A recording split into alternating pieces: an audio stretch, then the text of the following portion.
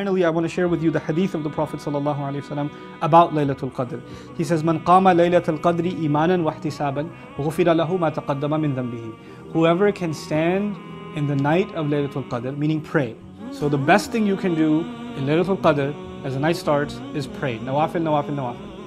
And the best thing you can do is when you're in sajda, just make du'as. Just cry to Allah and make du'as. But then the Prophet didn't just say pray. He gave certain qualities to that prayer. So let me explain those qualities to you. One, imanan.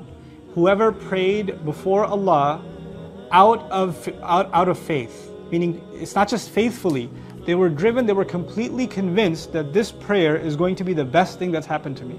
They have this confidence and this reliance on Allah in these prayers like no other. That's one.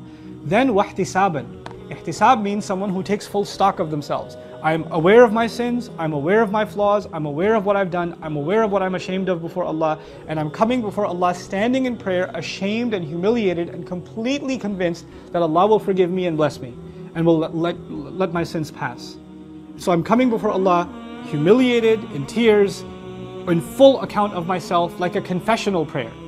This is a confessional prayer, ihtisaban. If you can pull that off, غُفِرَ لَهُ مَا تَقَدَّمَ مِن ذَنْبِهِ. Whatever took place of any kind of embarrassing sin such a person had done has all been guaranteed to be forgiven. All of it is guaranteed to be forgiven if we can stand before Allah in that kind of prayer tonight. That kind of prayer is harder to do together. That kind of prayer is much easier to do when you're by yourself.